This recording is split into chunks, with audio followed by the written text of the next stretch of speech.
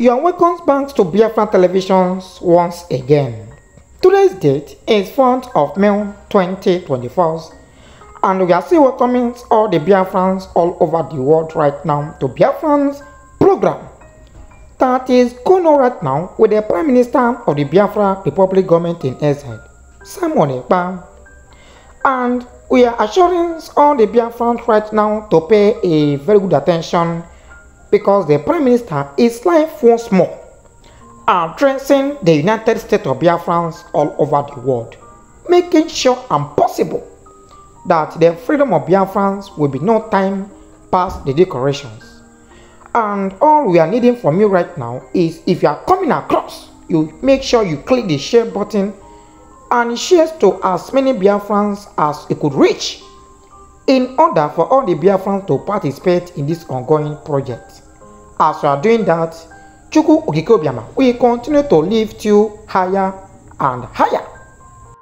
Over to you, sir, the Prime Minister of the Biafra Republic government in exile, Ekpa. Because of the interest of other Nigerians, he was killed. Today, he is in the history. This idiot from Yoruba land, under Yoruba, who called himself the son of Fela, his father was killed. Today, he is part of the history of Nigeria. His grandmother was killed. They are now part of the history of Nigeria. The worst is that the prominent men in Yoruba land many of them have been murdered by Nigeria state. But whenever they have one small opportunity, they forget them. Even to the point that a son of a victim, the guy who's supposed to be the most angered person in Nigeria today, whose father was murdered by injection, is now calling those fighting what his father did cowards. I want people to understand that Nigeria have seen, in fact, they have not seen what is coming. God will use me to end Nigeria. Mark my word. God will use me to end Nigeria. Yes, for the interest of millions of people. The atrocity of Nigeria, the prayers of many people and those that were killed by hunger, those children, their cry, God to God. And God used many years to mold this Simon Ekpa. I told them from the beginning, you see, I have come to end the journey of this Biafra struggle. This year, after the Biafra declaration on the 2nd of December, we will know who is going to run away from the south, south, and southeast. I have no other update to give you, but I have come to assure those criminals and terrorists in Nigeria state that God will use me to end Nigeria. And the end of Nigeria have begun. When Mazenam Bikano was preaching, he said Somali will be better than Nigeria. Are you not seeing it? The good news is that at the end, freedom will come. And the West continue to make mistake of allowing us in Africa to carry gun before they're listening to us. The mistake were done in Sudan, in Ethiopia, in Eritrea, in many places. Something that we can resolve amicably. Ordinary asking for freedom is a problem. The people will kill you for asking for your freedom, and if you don't defend yourself, your history will be gone, will be wiped away from the surface of the earth. And today, we will not be wiped away by Nigeria, because we have come to end it. Our forefathers paid the heaviest price of being in Nigeria, and we are not going to leave that particular price for our children unborn to pay. We will end it in this generation. So from the 2nd of December, the music will change. Nigeria don't know what is coming. We will show them that the people you killed in the 60s, we have never forgotten them. The scars is very fresh. The humiliation on our children. They were dying, and they saw all those stomach being swelled up, and they were dying in thousands on daily basis, up to 3 million. Nigeria is evil and must end. The only way to end it is when they come with AK-47, you bring your own AK-47. When they come with bomb, you bring your own bomb. It is fire for fire, gun for gun, until the world will listen to us. And that listening to us, they have ignored us for many years. This year will be the day, the year that the Biafra and our own cry will ring a bell to the highest level. Thank you, Biafrans in UK. Thank you, sir. Thank you, my lord. Let me promise one thing. You know, any place I go, I always promise.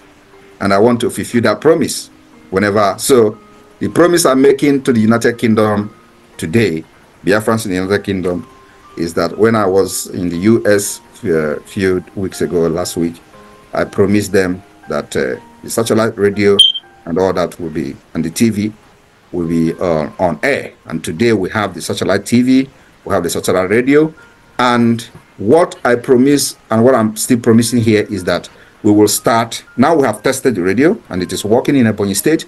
We are going to start from the coastal Biafra to the hinterland. We already have some transmitters in the hinterland.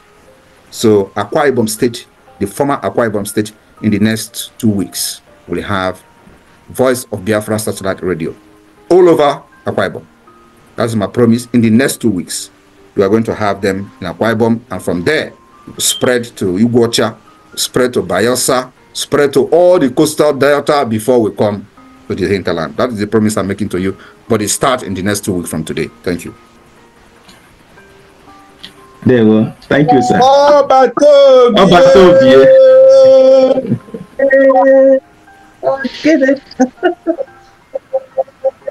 Master Boniface, please, Ben Chuck's hand has been up for a long time. Do attend to him, please.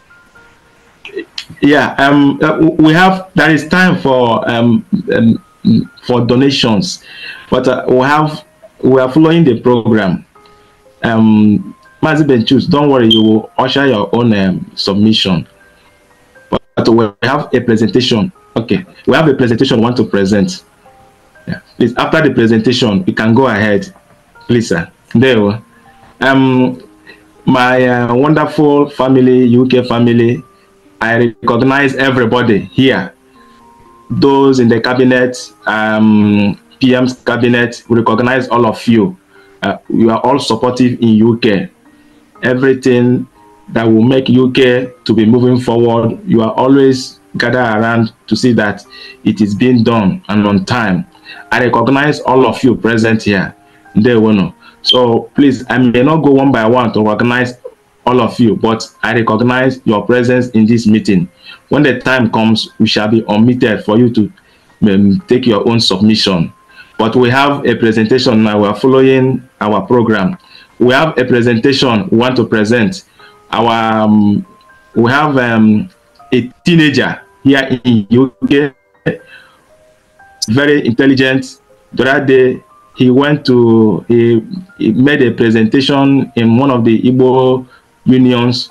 So we said no, he must come here and do this presentation, another presentation concerning the Biafran war and its importance today. I'm calling on Ben Obodefuna. Ben, if you are here, you can raise your hand. A very brilliant, is a very guru, Bitcoin in guru. Is very good in a guru in Bitcoin. Even in this our USDT, he is very good. He teaches people around him how to transact, how to trade with the USDT. So he's a very good guy and a teenager, very brilliant. Yeah, from mother. So then, my minister, you can see Ben so that he can be on your camera and unmute yourself. Hello. Greetings, Prime Minister, and greetings, fellow Biafran. Ben, can you on your camera, please? Since I'm under 18, I prefer to keep my camera off for privacy reasons, if that's okay. Okay. Cool. So yeah, Afambo Nze Chinedu over there for now. And today I'll be presenting 5 interesting facts about the Biafran War. So I'd like to share my screen, so if somebody could give me host permission, so I could do that. Okay. Give a co-host, please. COS, please grant him co-host. COS, are you there? Yes, I'm here. What's his name, please? Ben's iPad. Ben's iPad. Okay. Ben's iPad.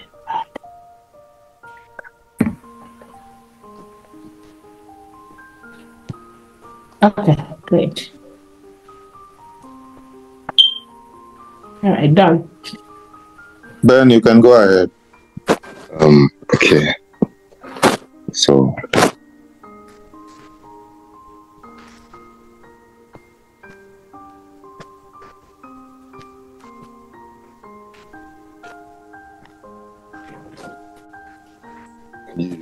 see my screen? Ben, before you continue, please, I hope none of your content has any gory images, right? Yeah, there's no gory images. All right, right on. Can you see my screen? Yeah. Okay. So, Biafran War. Quick overview. The Biafran War, also known as the Nigerian Civil War, took place between 1967 and 1970 due to ethnic and political divisions between Nigeria's Igbo-dominated southeast and the Hausa Fulani-led north. Colonel Odemegwu Ojukwu led Biafra to declare independence in 1967, which led to a military intervention by the Nigerian government, headed by General Yakubu Gowon. The conflict included intense battles, human rights violations, and a severe humanitarian crisis, with an estimated 1 to 3 million deaths from famine and disease. Despite initial successes by Biafra, the Nigerian military, backed by international support from countries like Britain and the Soviet Union, eventually were victorious. The war concluded in 1970 with Biafra's capitulation and its reintegration into Nigeria, significantly shaping the nation's political and ethnic dynamics of today. So, an introduction. One of the unique things about Biafra in the history of warfare is that not only was Biafra fighting a war, but simultaneously, Biafra was also building a nation state, which includes fully functioning institutions such as the Central Bank of Biafra, University of Biafra, ministries, and law courts. For example, people were still going to court for petty cases and receiving punishments, or getting married in a church as a normal society would whilst fighting the war. This is what makes Biafra unique, and things like this are what should be celebrated in history.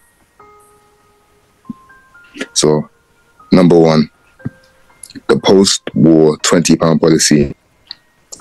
So, at the end of the war, a Nigerian panel concluded that every Igbo person who had an account in any Nigerian bank before the Civil War was to receive £20. At the beginning of the Civil War, Igbo people took their money out of Nigerian banks and changed it to the Biafran currency. After the war, the Nigerian government took control of bank accounts belonging to Biafrans. A Nigerian committee decided to give each Igbo person a new bank account with just £20 in it.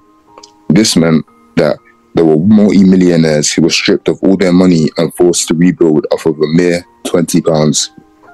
Despite this though, the eastern region still grew to become bigger than most of the other regions of Nigeria today, despite the harsh conditions they were forced to build their economy back up from. But what many people don't know is what happened to the money that was stripped from the Biafrans. In 1972, 2 years after the war concluded, the Nigerian government released the indigenization decree, which mandated all foreign, especially British companies, to be either fully or partly owned by Nigerians. A decree that the Igbos did not benefit from, and it's believed that the money used to finance the purchase of these private interests was on the other side of that £20. Number 2, Biafra's crude oil refineries. During the Biafran War, faced with an economic blockade limiting the access to petroleum products, the Biafrans ingeniously established makeshift crude oil refineries. Leveraging local expertise and traditional refining methods for palm oil, they improvised equipment using available materials like old barrel and pipes. This community-driven effort, coupled with training initiatives, enabled them to produce sufficient refined petroleum products to sustain their economy and military operations throughout the conflict. This technology the Biafrans created is still being used by the likes of the Russians today. Number 3, the hijacking of planes. During the Biafran War, Biafran militants hijacked 4 planes, including 2 Nigerian Airways planes and 2 BOAC, which is the British Overseas Airways Corporation planes, on July 10th, 1968, diverting them to the Ulai airstrip in Biafra. This dramatic act was an attempt to draw international attention to the plight of the Biafran people and the humanitarian crisis caused by the Nigerian government's blockade and military offense. While the passengers and the crew were released unharmed, the hijacking was widely condemned by the international community, including the Nigerian and British governments, as an act of terrorism and a violation of international law. Despite the international attention generated, the hijacking did not significantly alter the course of the Biafran War or lead to a resolution of the conflict.